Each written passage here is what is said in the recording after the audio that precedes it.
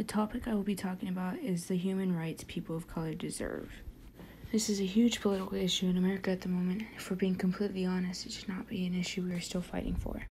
People do not choose to be a person of color, but we embrace it, and we embrace our culture and the fight that we face.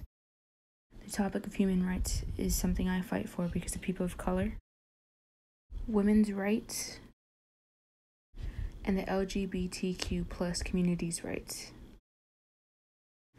This is a land of the free, but really, people struggle with things that shouldn't be an issue anymore. Racism, homophobia, and women's rights should not be in question. If this really is the land of the free, the way people say it is, everyone should be treated equally, and we should not be fighting for our rights. The poem I chose is If We Must Die by Claude McKay. If we must die, let it not be like hogs, hunted and penned in an inglorious spot, while round us bark the mad and hungry dogs, making their mock at our accursed lot. If we must die, oh, let us nobly die, so that our precious blood may not be shed in vain. Then even the monsters we defy shall be constrained to honor us through dead. O kinsmen, we must meet the common foe. Though far outnumbered, let us show us brave, and for the 1,000 blows deal one death blow. What though before us lies the open grave? Like man will face the murderous cowardly pack, pressed to the wall, dying but fighting back. When I read this poem, the message and the theme that I got is to always fight for what you believe in. In this poem, he talks about fighting against bigger powers and bigger people, and that can easily be compared to what is happening now in the world. Protests such as the Black Lives Matter movement are easily comparable to this poem. These people are fighting for their rights and the right to not fear their own protection.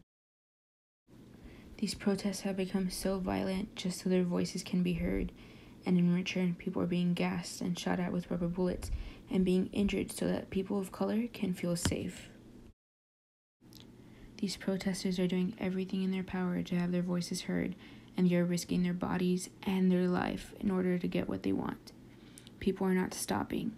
Maybe you aren't seeing it as much in the media, but people are still fighting to make things a little bit safer for those people whose lives are at risk, just calling 911 for help. The way I was able to understand the poem and the meaning behind the poem is the punctuation he uses. He uses these commas to make the poem a more meaningful tone. You can almost hear the hurt this man is feeling just by the tone he's using. The author uses an older style of English mixed with modern English, and it gives things a dramatic feel to the poem. All of this makes the poem more meaningful and more powerful, using the extra more dramatic punctuation in the Old English and the heartbreaking tone. You're able to understand the pain that this man feels, and you can feel the heartbreak that he is going through just writing this poem. One thing that I see as a big part of how the author gets his point across is when he says, "In vain, then even the monster we defy shall be constrained to honor us through dead." This shows the power that their fight has. He is saying that even if they die, they will go down fighting, and the only people who will deal with this is the people that they are fighting with. When comparing the Black Lives Matter movement, the officer who is doing the bad is the person who has to live with the guilt. Going down fighting for what is right is better than being the person in power who is fighting on the wrong side of things. This new generation does not need to be fighting for their rights, and they need to know that their skin color does not change things. For my questions, I asked, describe the tone present in lines 10 through 14. Though far outnumbered, let us show us brave, and for the 1,000 blows deal one death blow. What though before us lies the open grave, like men will face the murderous cowardly pack, pressed to the wall, dying but fighting back.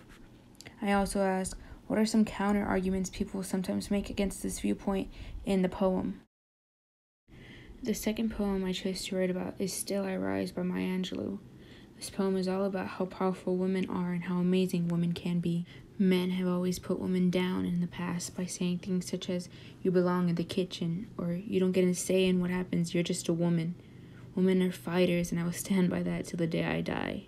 No matter how many times a woman gets told no, if she thinks she can do something, she will find a way to do it. This poem is called Still I Rise by Maya Angelou. You may write me down in history with your bitter, twisted lies. You may trod me in the very dirt, but still, like dust, I'll rise. Does my sassiness upset you? Why are you beset with gloom? 'cause I walk like I've got oil wells pumping in my living room. Just like moons and like suns, with the certainty of tides, just like hope springing high, still I'll rise. Did you want to see me broken, bowed head and lowered eyes, shoulders falling down like teardrops, weakened by my soulful cries? Does my haughtiness offend you? Don't you take it awful hard, 'cause I laugh like I got gold mines digging in my own backyard. You may shoot me with your words, you may cut me with your eyes, you may kill me with your hatefulness, but still, like air, I'll rise. Does my sexiness upset you? Does it come as a surprise that I dance like I've got diamonds at the meeting of my thighs? Out of the huts of history's shame, I rise. Up from the past that's rooted in pain, I rise. I'm a black ocean, leaping and wide, welling and swelling, I bear in the tide.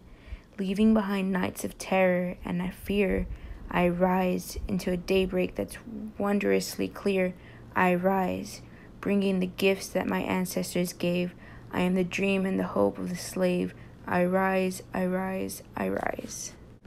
This poem has a strong tone in it. You know, by the way she words things and describes herself, she feels like a powerful woman no matter the circumstances.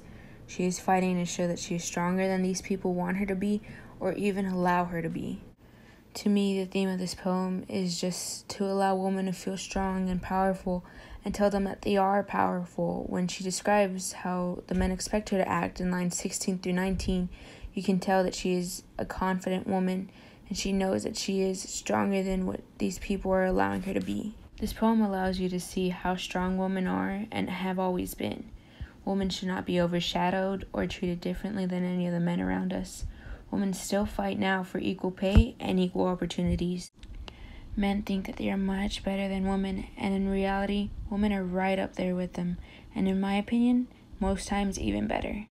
In lines 29 through 34, you can see where she's come from and the hardships that she has faced, but even through all of the tough times she's been through, she comes out much happier and stronger than anyone could have ever expected from a small woman, as some people may say. Women deserve rights, and they deserve the right to be treated as equal to their male co-workers, and women are always much more powerful and stronger than people think. The questions I have for you for this poem are: in what ways are the concerns of this historical poem relevant in our world today? And what does the title add to the idea presented in the poem? I think these two poems can go hand in hand together. Women, no matter skin color, struggle to get the same opportunities as their male counterparts do. And on the topic of people of color, women of color struggle much more than anyone because people think because she is a woman, she won't stand up for herself. I truly believe that if someone wants something so bad, whether that be the right to feel safe calling 911 or the right to earn just as much money as their male coworker who is doing the exact same job, they will achieve that one way or another.